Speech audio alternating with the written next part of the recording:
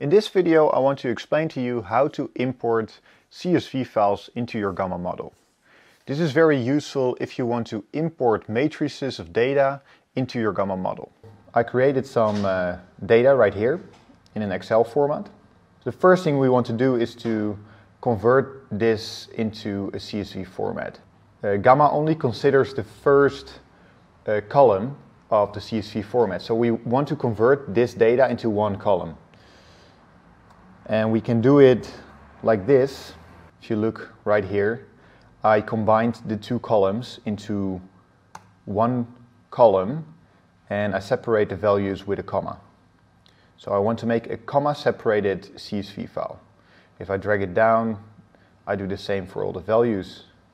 So now I can save this column into a new file, and we're going to save this file into a CSV format.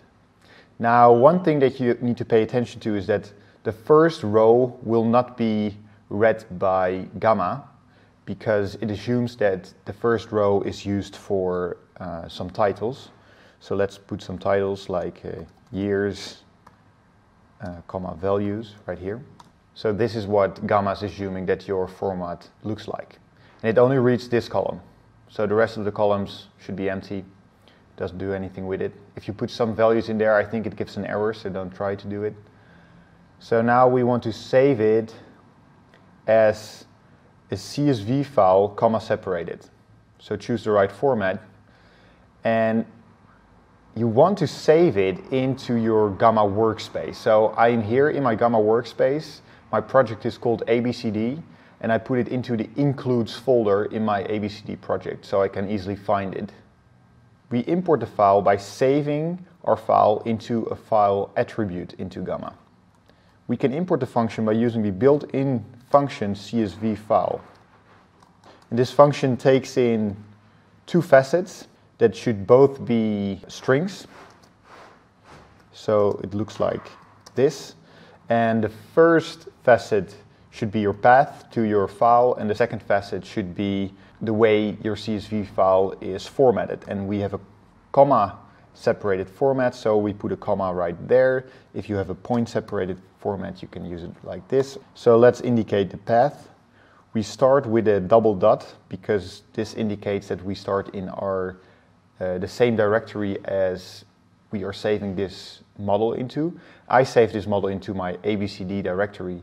So right now I'm in my ABCD directory, and from there I go to my includes, and then finally I state the name of my file, which is test.csv.csv. But we cannot do anything with this file attribute yet because it is a format we cannot use to extract numbers. So what I mostly do is I convert this file into a matrix using the matrix built-in function, which converts our file into a matrix. And this matrix will have the same dimensions as your data. So in our case, it's 9 rows and 2 columns. Now, if we want to extract a specific column or a specific number or a specific row, let me show you how to do this. So first, how to extract one number. Row. So the first number, this 1, states that it is the second column, and the 0 stands for the first row. Okay, so now let's extract a column or a row. We want to save it into a list. Let's suppose we want to save the first column of our file. So using this column add function, we can extract a specific column from our matrix. You can use the same thing for row by just replacing column for row, but in this case we just want the column to be extracted. If we want the second column to be extracted, we do the same thing, but let's suppose we want to import it like a float number, then we put float right there. And right now we want to extract the second column, so I put a 1 right here. Okay. So now we want to check if we actually imported the right data. This is always very important, of course, if you want to check if you have done the correct thing. And the most easy way to do this is to use the write statement.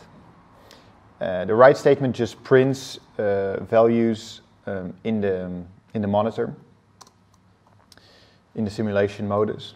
And I will define my write statements inside the initialization, because it will directly write all my statements when I initialize my simulation. I can also visualize my data using a chart that I have defined right here. First, inside the output, I define a display called test display of type Java 2D. I define a chart called yearly car sales of type histogram. And it asks me to define the X values and the Y values of my histogram.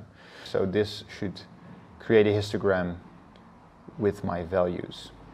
So if we load the experiment, let's check if we have the correct values. A histogram right here with all the years that seem to be correct, and the values on the y-axis called yearly car sales. And right here in the console we have our results for our write statements, and they also seem to be correct. So this is how you import CSV files into your model. So that was it. I hope this video explained to you how you can use external data in your GAMA model. And if you want to know more about exporting data, please click on the video below.